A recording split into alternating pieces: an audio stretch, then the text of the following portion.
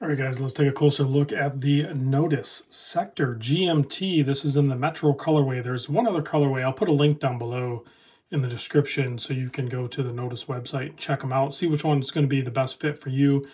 This one here is just really clean, anthracite dial, touch of kind of like a mint powder blue greenish color, both on the GMT hand and that inner chapter ring there. So very clean. Let's get into it. Let's talk about the size, because this is probably one of the most important things about this watch is the size. And I mean, we already know Nodus is putting together a very high quality product for an affordable price. So once we assume that, now we can focus on the size, because the size is a big deal for a lot of people that are looking for just a regular GMT watch. No bezel action, no wizardry or anything like that. This thing just does a good field style looking watch, but with a GMT added function. So this is a 38 millimeter case, 47 lug to lug.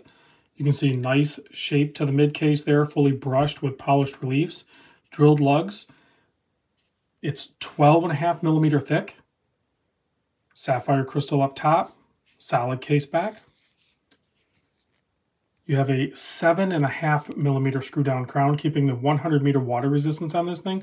And when I manipulated this crown, I unscrewed it, pulled it out. There's no crown guard, so it's really easy to use, but it's also pretty slender and tucked up close to the case. Gives it a nice sleek profile.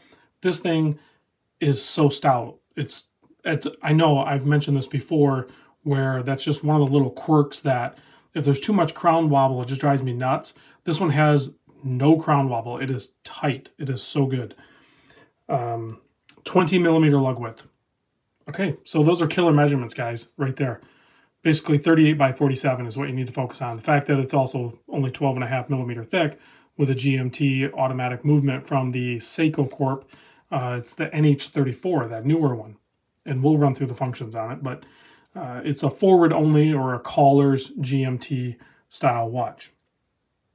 Price point, $450. So you're under that magic $500 comfort zone that I'm going to probably speak more and more about as we progress through 2023. I think a lot of us are looking a little bit closer at what we're spending and what we're spending it on. And this brand here, Nodus, like a lot of other micro brands, are going to be some of our best options. The leather on this thing. I don't think Nodus was using Horween leather before. Am I wrong on that? But this is a Horween leather strap. It's a little bit thicker than I've noticed some other brands use with their watches. So it must be a little bit more of a premium or a upgrade for this leather, but you can tell just how it flexes, how it's going to show the stress.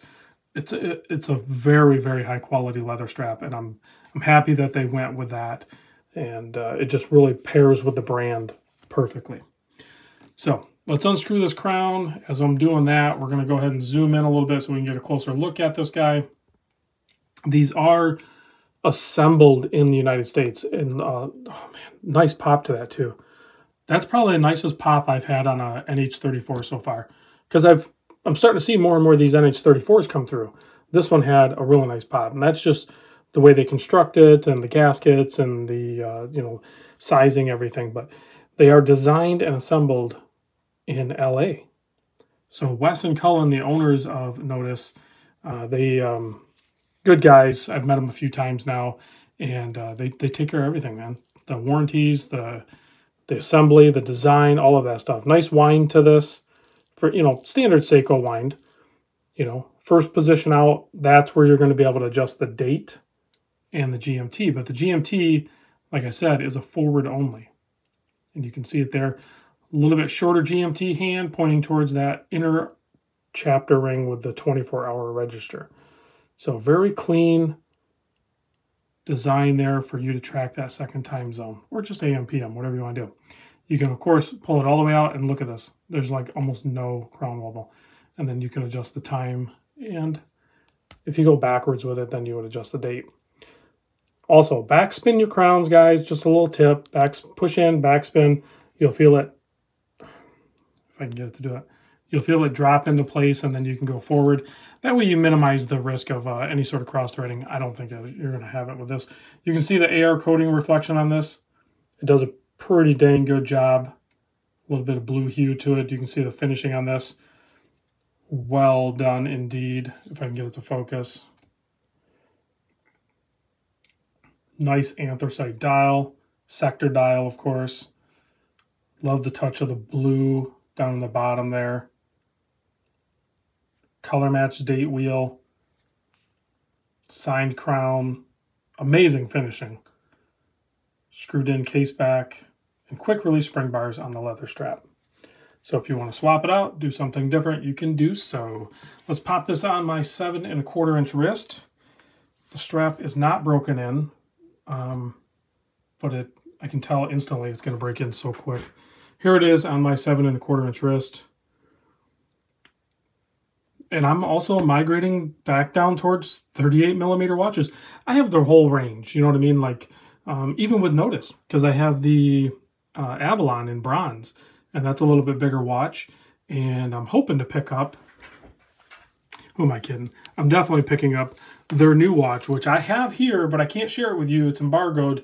But when the embargo lifts, I will drop the video. It's a killer watch. So let's give this a quick blast with the UV light and check out the lume.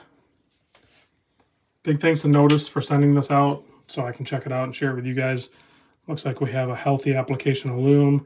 The Arabics all the way around the dial, the inner chapter, the hour, minute, and GMT hand, all lumed up. Thanks for watching, guys. I'll see you on the next vid.